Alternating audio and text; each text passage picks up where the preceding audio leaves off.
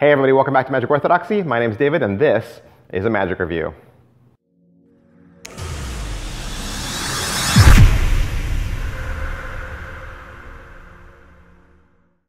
Hey, today we're going to look at Float from Sans Minds. What is Float?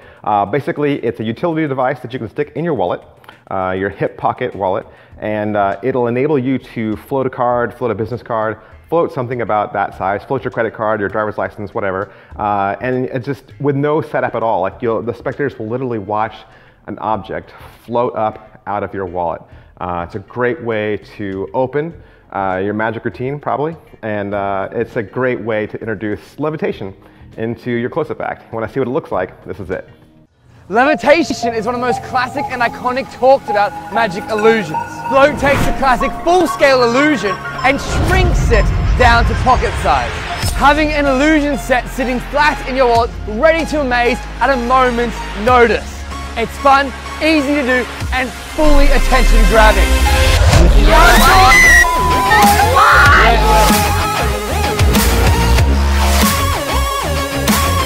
With nothing extra to carry, just you and your wallet. It works with any bifolding wallet style. Once you're set up, you are always ready to amaze. So get ready to float.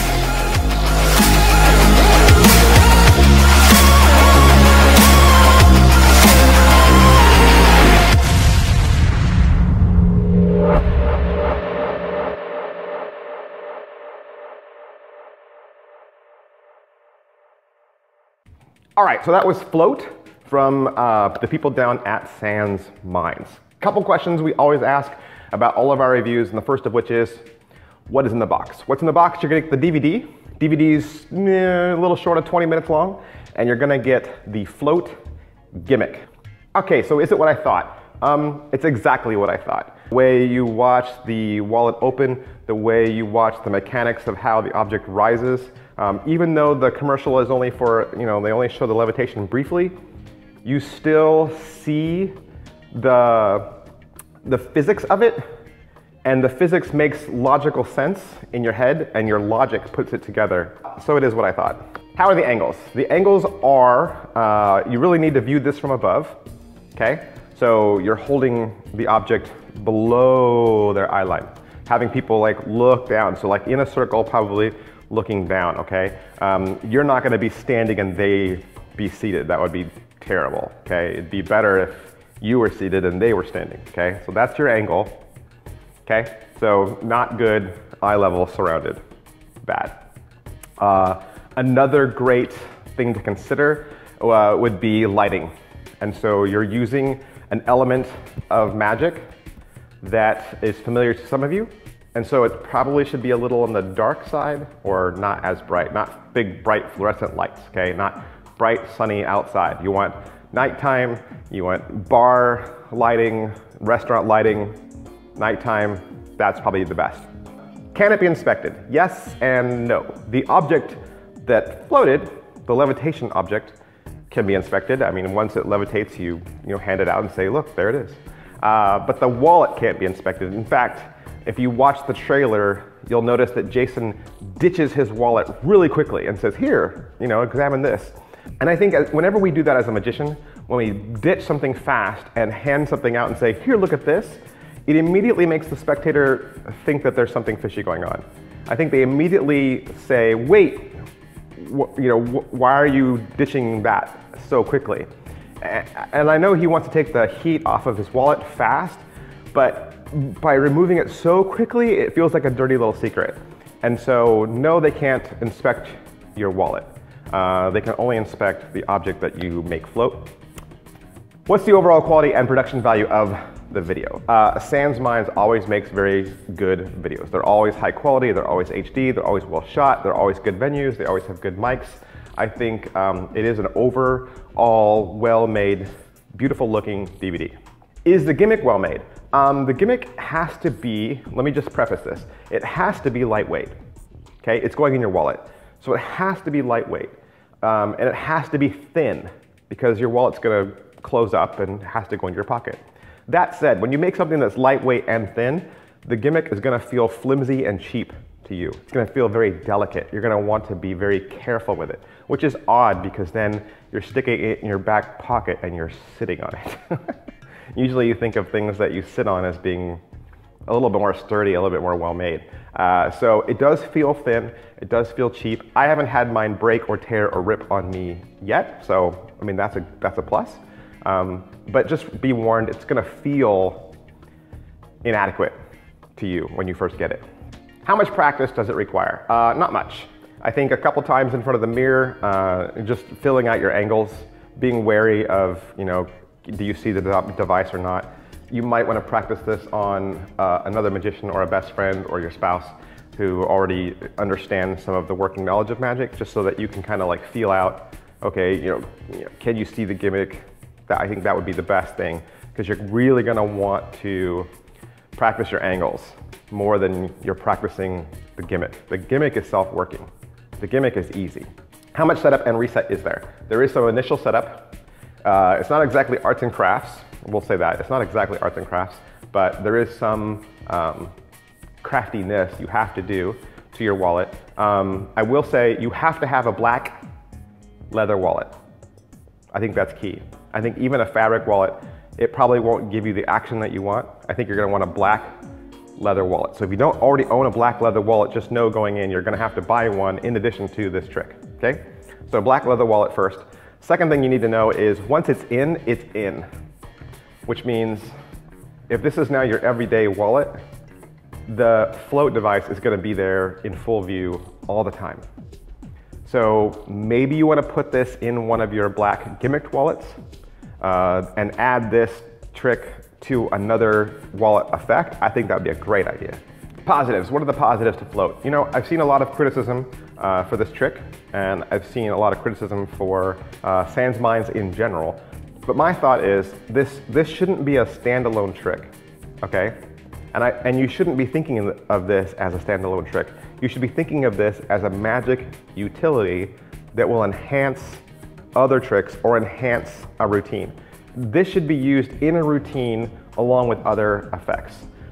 So this would be a great reveal of a card to impossible location, or a written prediction, or a trick that already has a haunted theme. So here's what I would do. I would use float as part of a bigger routine. Say you're doing a levitation routine, okay? You float a card in front of them, okay? You float a ring in front of them, and then you say, I can't control it, like everything around me floats. Pull out your wallet, open it, float a dollar bill, close it quickly and say, see, I can't control it. And then it becomes just a trick amidst a bunch of other tricks, and you're showing the same effect, right? It's the same trick, everything's floating, so everything has the same theme, but you're doing all those tricks in a different way, and what that does is it takes the heat off of them, because the spectator's thinking, well, maybe he's doing them all the same way, but you're not. You're using a different utility or a different device for each one, and so each trick is then counterbalancing the next, okay? So I think that would be a good way to do it.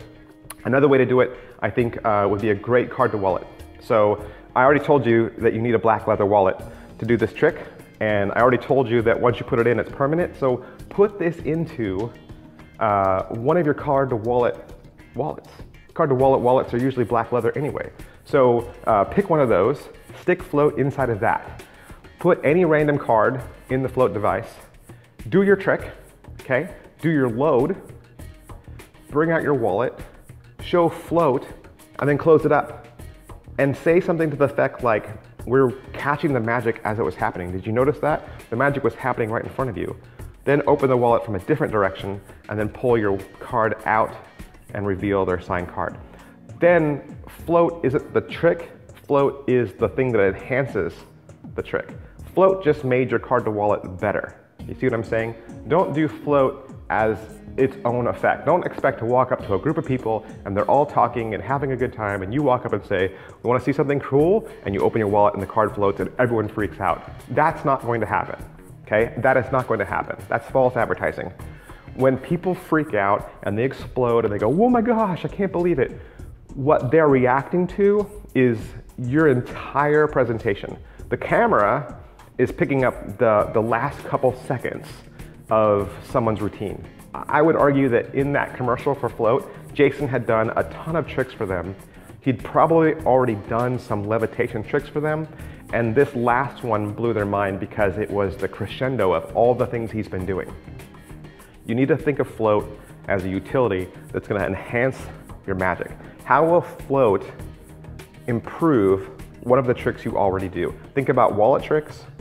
Think about tricks that involve floating. And I think if you marry float with something else like that, you know, I think it'll only enhance that trick. Negatives. All right, so what are the negatives to float? Like we say around here, there's negatives to everything. These are just the negatives that I see. They don't have to be the negatives that you see. I think the movement is very obvious. The movement that you're doing, the movement of the wallet opening and the card rising, I think, like I said at the beginning, it makes a logical sense in your head. You see the physicality of it and your brain puts 2 and 2 together and says, oh, it's this. It's just like when you see somebody levitate something and you see their hand pull back and the object go towards their hand. The physics of it tells the person, oh, it's a string connected to his hand and his hand is making it levitate. Even though they can't see the string, their brain still makes the connection, and that can be a bad thing, okay? You want their brain to break when they see this. You want their brain to say, that doesn't make sense. Okay, and I think some levitation effects, a lot of levitation effects, make sense in the spectator's brain, even though they don't know how you did it, okay? And I think float is one of those things.